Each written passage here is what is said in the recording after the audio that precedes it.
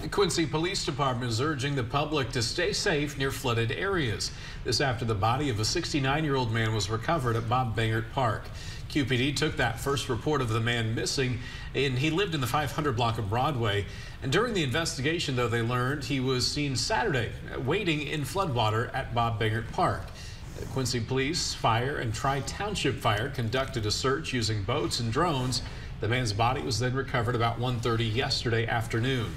Police say you should refrain from wading or playing in flooded areas due to the current and underwater dangers. You never know what's down there.